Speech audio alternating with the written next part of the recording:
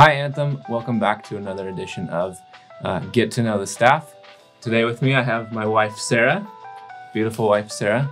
I'm Ransom, as you probably know, and Josh is going to ask us a few questions so that you guys can get to know me a little bit better, which feels weird to say, but here we go.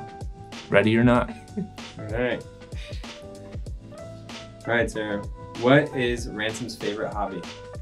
Playing guitar. 100%. Yeah. Yeah. You good at it? All right. What is the one thing that annoys him the most? Oh, the one thing that annoys We him just the talked about most? this the other day. I don't know if we can say this on camera. Hint.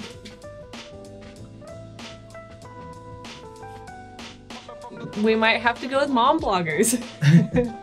Or cleanliness, germs, people not washing their hands.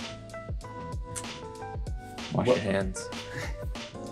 What was the last film he watched? Oh.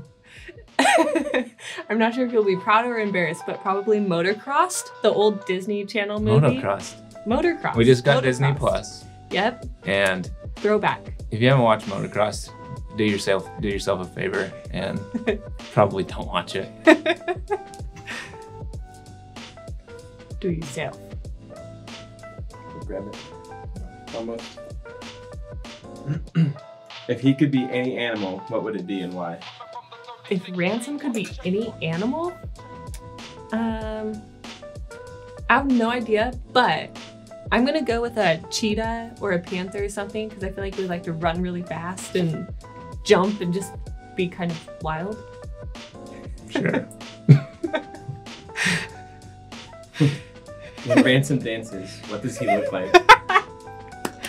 A little awkward, like in the, yeah, or super cool. Like, it depends on the music. We did swing dancing lessons a few weeks ago. Maybe not the best, but when you're feeling the music, there's a little more comfort there, so. Sure. Sure. What's been your guys' favorite quarantine activity? We've been doing a lot of cleaning. And house projects. House projects.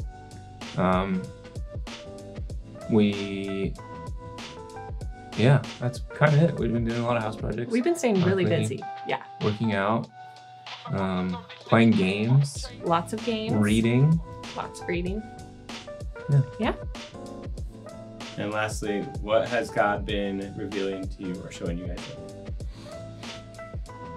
I think through this whole time we've kind of been forced to slow down, and we're realizing, for me at least, I have just had to let go of the steering wheel and let God take it, because none of this is in our control, and we're just kind of taking it a day at a time and learning to enjoy each other, learning to slow down and trust in Him and rest in His presence, knowing that He's got us. Yeah. And we don't have to know the future. Yeah. Same thing for me. Yeah. Thanks, guys. Thanks. See you later at some point. From